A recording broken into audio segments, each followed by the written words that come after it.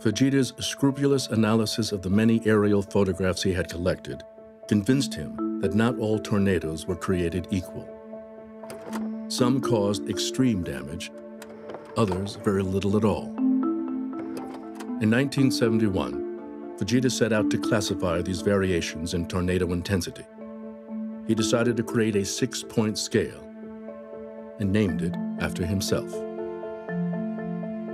In the Fujita scale, an F0 signified wind speeds up to 72 miles per hour, causing light damage. An F5 was the most powerful tornado with winds up to 318 miles per hour.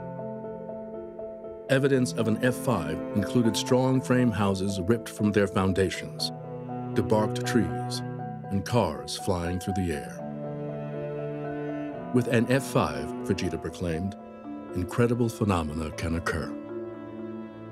Anything beyond an F5 would be inconceivable.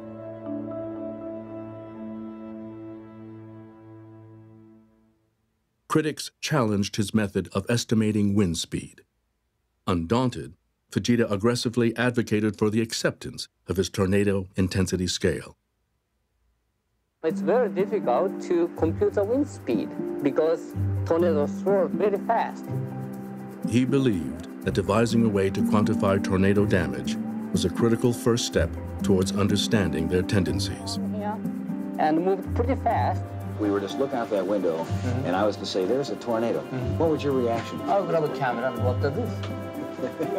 Fujita's confidence and charm won over reporters, who soon dubbed him Mr. Tornado.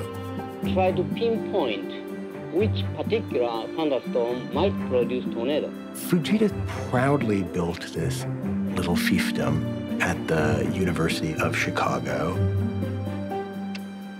and hosted a stream of guests to his laboratory where he had built a tornado simulation device and would regale them with his trove of documents about disaster. He was interested in gaining a high profile for the kind of research he did and for himself.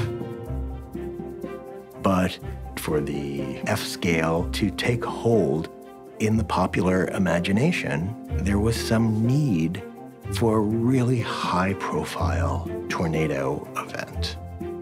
And that's what Fujita got on April 3rd and 4th of 1974.